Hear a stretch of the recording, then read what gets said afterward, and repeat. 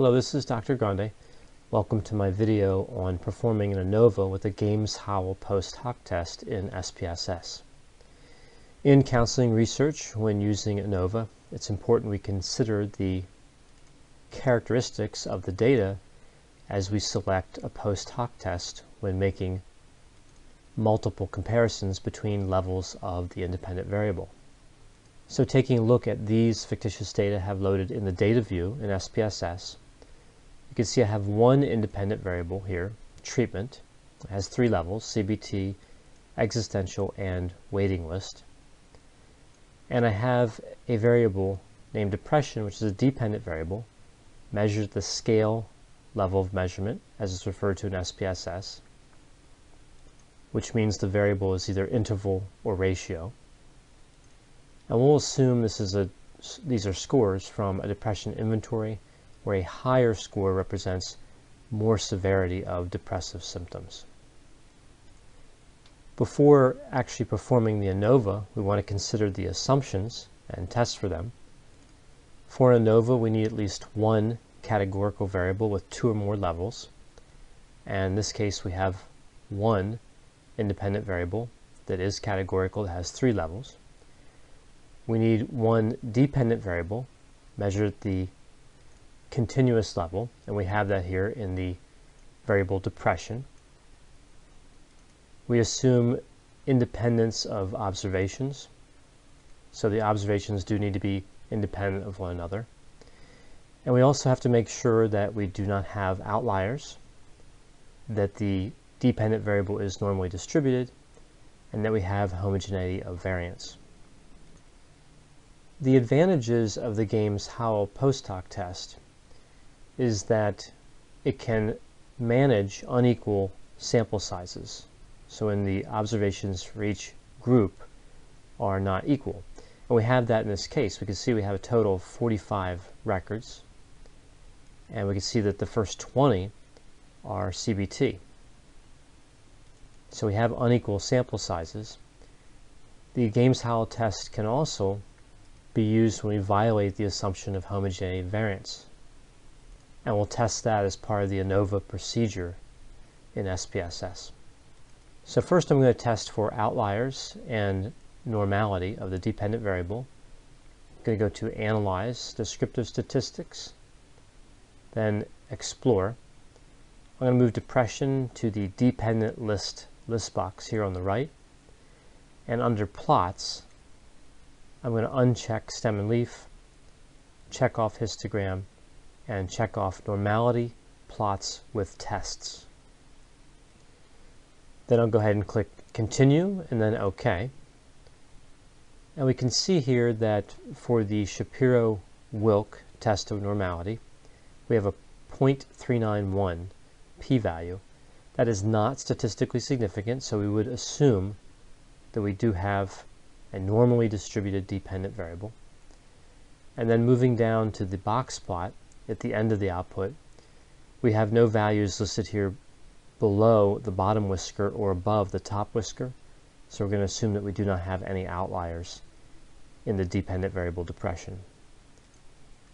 Then moving back to the data view, I'm going to go to Analyze, General Linear Model, and Univariate. And for the dependent variable, we know that's going to be depression, so I'll move that variable into the dependent variable list box. And then treatment will be our independent variable, which is referred to here as a fixed factor. So I'll move that to the fixed factor list box. Under plots, I'm going to move treatment to the horizontal axis and then add it to the plots here at the bottom and click Continue. Under post hoc, I'm going to move the independent variable treatment over to the list box post hoc test 4. And you can see here we have a number of post hoc tests for equal variances assumed, and then a few for equal variances not assumed. Now when a data set is first analyzed, we would not know if we have equal variances or not until we run the ANOVA. So we're going to want to select an appropriate post hoc test for both equal variances assumed and not assumed but only interpret the one that is appropriate based on the results of Levene's test. So we know we have unequal sample sizes. So for equal variances assumed, I'm going to check off the Shapiro test. And for equal variances not assumed, I'm going to select Games-Howell. Then I'm going to click Continue. Under Options, I'm going to display the means for treatment. But I'm not going to worry about main effects here because I am doing the post hoc test. I'm conducting 2 of them, but of course I'll only be interpreting 1. And then I am going to check off descriptive statistics, estimates of effect size, and homogeneity test. Click Continue. Now this dialog is configured to run the ANOVA, so I'll click OK. And we can see under Between Subjects Factors here at the top, we have 20 cases for CBT, 14 for existential, and 11 for the waiting list. If we take a look at the descriptive statistics, we can see that the means for CBT and existential are fairly close to one another. The waiting list is a bit higher. And also notice here the standard deviations are quite different. About 5 for CBT, 9.6 for existential, and 3.7 for the waiting list.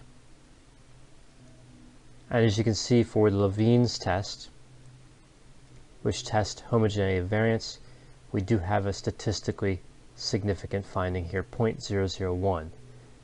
So we would assume we have violated the assumption of homogeneity of variance.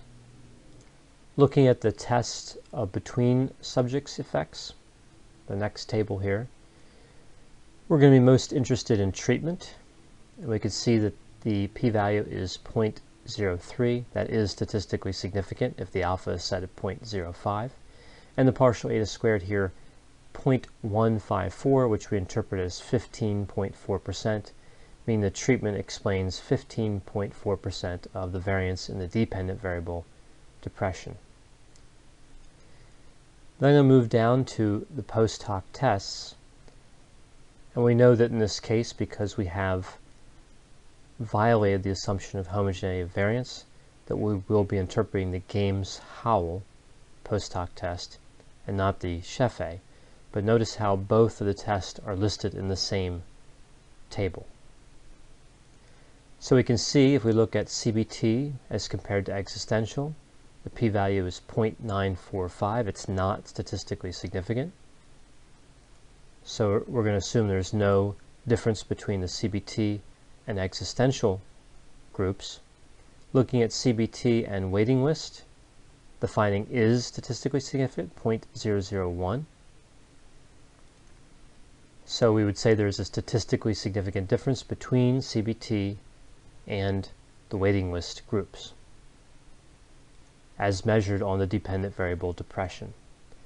And then the last comparison would be between existential and waiting list.